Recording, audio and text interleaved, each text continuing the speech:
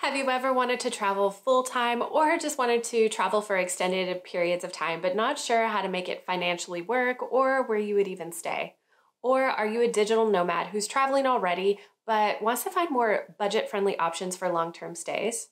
If so, then this video is for you. I'm Crystal of Vanhalla Adventures, and for the past 3 years, my husband and I have been traveling around the world full time. For the first couple years, we were in our van in the USA, but then we decided to start traveling more abroad. And when we started, we were using Airbnbs and hotels, but it became very expensive. And I don't think it's a shock to anybody that Airbnb prices have gotten a little bit bananas over the past few years. I'm not trying to knock Airbnb 100% because there is a time and a place when they can work really well. But if you want to stay somewhere for longer than 2 weeks, have a kitchen, and feel really integrated like you are living somewhere, then Airbnb, VRBO, and hotels just really don't cut it. But sometimes that feels like all you have a choice for. And these places generally don't give a discount, if at all, if you're staying for longer than a month. So we've spent a lot of money the past few years from trial and error trying to figure out how to make being a digital nomad actually doable for us. We're here in beautiful Madeira, which is part of Portugal, but off the coast of Africa. It's known as the Hawaii of Europe. There's hiking galore, tropical fruit. It's really laid back and easy to get around. There's incredible scenery, swimming, snorkeling, all of the amazing outdoor things you can think of. They have it here. Visiting places like this for long periods of time seemed way too expensive for us in the past, but not anymore. We found an inexpensive accommodation for nomads called Flatio. Today, I'm going to show you where we are staying, how much it is, and how we landed this place for such a great price. So this big building behind me is our apartment building. There's a restaurant in front. We have a street right out front. It's walking distance to all the shops and restaurants and only 30 minutes from the center of Old Town. So let's go inside and check it out. We also have a parking area here, so if you have a rental car, you could also park here. Pretty tight spaces, but it works. I like that the apartment building also has a lock on the outside. Just feels a little bit safer too, even though it's really safe here. So this is our flat. This is where we've been living for the past couple of weeks. Come on in.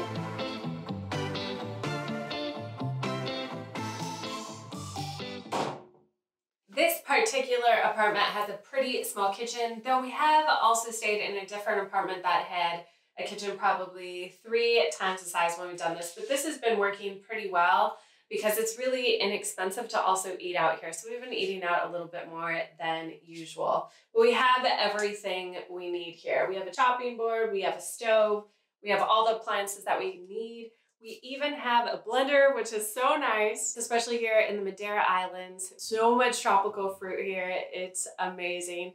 And we have a lot of different storage here, which is nice. And of course, a full-size fridge. So these type of flats are actually made for living in. You know, sometimes when you stay in an Airbnb, they really are for short-term stays. Everything that you're gonna find on the website, which I'm about to tell you about, is made for longer term. So everything you really need is here. The only thing you might not get is spices and food and things like that, which you'll need to pick up on your own. This is our beautiful living area. Brian and I got a studio. We don't need a lot of room, so this was just perfect for us. But we have a workstation, which is nice, and we have incredible Wi-Fi here, which is super helpful because we both need to be able to work online and upload our YouTube videos. And they upload really fast here, which is great. One of my favorite things about this apartment is there is a lot of storage and there's also room to work out. And this is common in all these apartments generally. So these are easily movable, so we can lay down our yoga mats here and be able to work out, or we can work out on our balcony in the morning. We also have a TV, so we have Netflix and all that sort of stuff. Cool, cozy little couch. This also has an extra bed in it, which is nice, just in case in case somebody wanted to pop in for a night or two or whatever. And then we have our big cozy bed. Of course, you need a bed, right? When you're staying anywhere. So Brian and I have plenty of room. It's a nice, decent sized bed. And one of my favorite things about this particular flat is that We have windows. We have so much bright light in here, which is nice because we are only 1 block from the water here. And while we can't see the water, it's just so beautiful in the morning. We've been getting incredible sunrises here in Madeira, which is great. So we have like lots of it's just really nice to, you know, be in bed and be able to look out in the morning, especially when you are in a smaller studio. I would never want to be like in a basement studio, you know? And so of course, here's all the storage. So we have plenty of storage for all our stuff. We even have a place to put our suitcases, which is something I always think about when we're traveling. Where are our suitcases gonna go if we're gonna be staying somewhere? We wanna take all our stuff out and be able to hang it and put it in drawers rather than live out of a suitcase, especially since we travel full time. If you do, you know what I mean. It's like, you don't wanna always feel like you're in a suitcase. And now is our bathroom. Oh look, there's Brian, you can probably see him. We have a nice big shower in this place as well, which is so nice. Like there's just plenty of room. And so we have plenty of storage also as well. Pretty simple, but really doable. This place for an entire month is $13.50 USD. However, there are plenty of options for all different budgets. And we got this from Flatio. Flatio is generally long-term stays at affordable prices. And when we heard about this, we were like, what?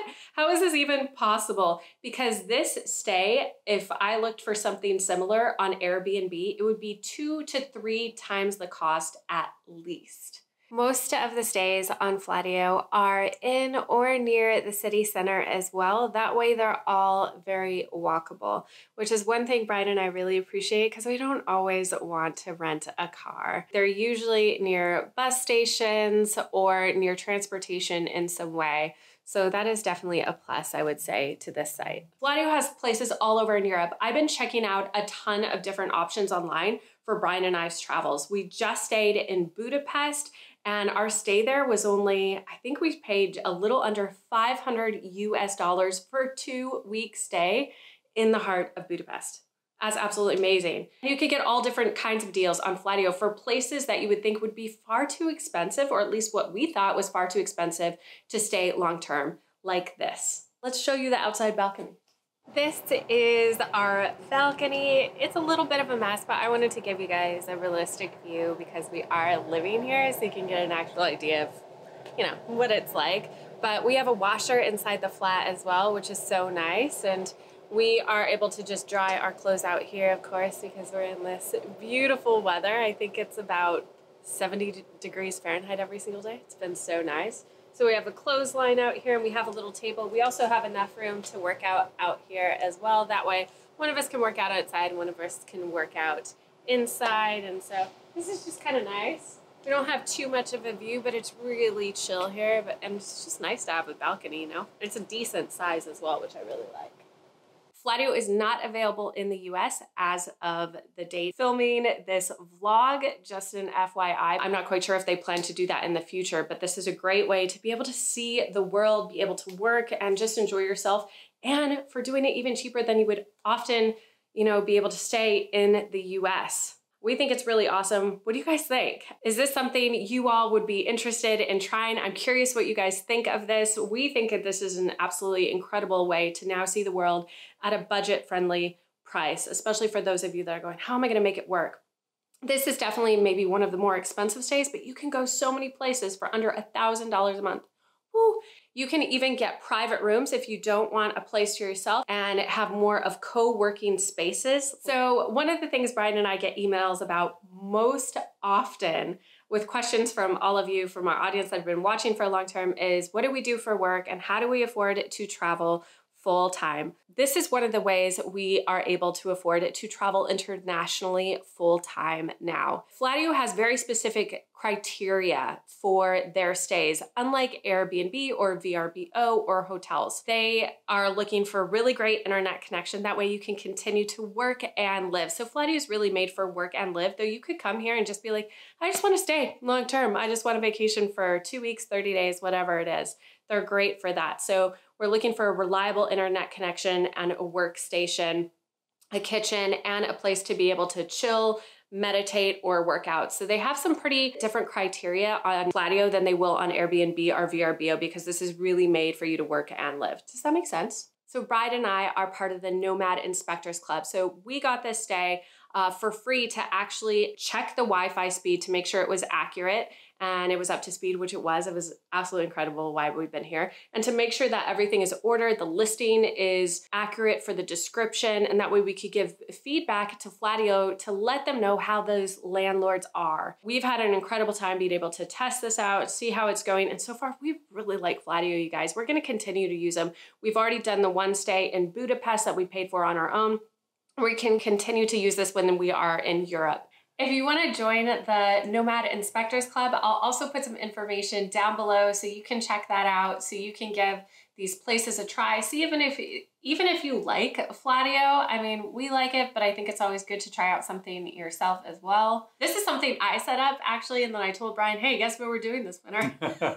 But like, I think it's been amazing. What have you thought about it? I love it. I love the price, which is great because you can stay somewhere you never thought you would be able to stay for a long period of time. Yeah. And usually the choices that you get, they're like right where you want to be, walking distance to get the place that you want to go to. Yeah, I can't complain. Yeah, and if you all are curious about this specific stay here in Funchal in Portugal, we'll be coming out with a couple of videos so you can just check out this area and see if it's somewhere you would want to go. I'm 100% loving this. I'm also going to mention, because of the prices of fuel in the US, for those that are van lifers, it is almost the same price or cheaper to live abroad now doing this than it is for us to be in our camper van in the US. Because whenever in the wintertime, I used to go all the way from Seattle all the way down to Joshua Tree, and just the gas for that, I think to get back is, a lot. Plus the gas you're using when you're down there, it all costs about almost the same as it would be to live in Portugal on an island for a month. That's kind of bananas. Yeah, we're going to be coming out with more videos. If you all are curious, please let us know down in the comments below about just different mistakes we've made being nomads or just traveling full-time in general, and the mistakes we've made for paying way more than we should have for flights, for hotels, for just all different things and different tips like that. Let us know if you're kind of curious and you want more videos like this. We'd be happy to share. Yeah, so again, check out the links below to check out more of Flatio, see if it's a good fit for you. We think it's great. And if you know someone that might appreciate this, you have a traveler in your life, be sure to share this video with them as well. We'll catch you all in the next one. Bye guys.